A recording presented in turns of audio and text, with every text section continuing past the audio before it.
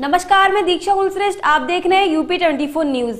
नगर निगम चुनाव के चलते वार्ड नंबर 51 में आचार संहिता का वेक ऑफ हो रहा है उल्लंघन। बीजेपी के प्रत्याशी द्वारा नियमों पर नहीं दी जा रही है तवज्जो। आखिर क्या है इसका कारण? कहीं इस सत्ता की हनक तो नहीं? देखिए रिपोर्ट। फिरोजाबाद के नगर निगम के चुनाव में आचार संहिता का उल्लंघन खुलेआम किया जा रहा है।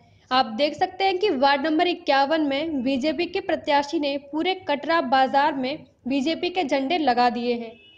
जब इस बारे में दुकानदारों से बात की गई तो उनका कहना था कि हमसे कोई परमिशन नहीं ली गई है, ये खुद अपनी मर्जी से लगा दिए गए हैं। ये बीजेपी का झंडा लगा हुआ है, ये आपकी मर्जी से लगा हुआ है क्या? वैसे तो ये रात में कोई लगा गया था, लेकिन हमें इससे कोई प्रॉब्लम नहीं है। प्रॉब्लम नहीं है, आपकी कोई परमिशन नहीं ली देखना गई है। ये नहीं, है परमिशन कि नहीं ली गई। प्रत्याशियों का इस तरह आचार संहिता का उल्लंघन करने पर फिरोजाबाद के अधिकारी क्या कार्रवाई करते हैं। फिरोजाबाद से शैलेश कुमार के साथ दिव्यांशु कुलश्रेष्ठ की रिपोर्ट।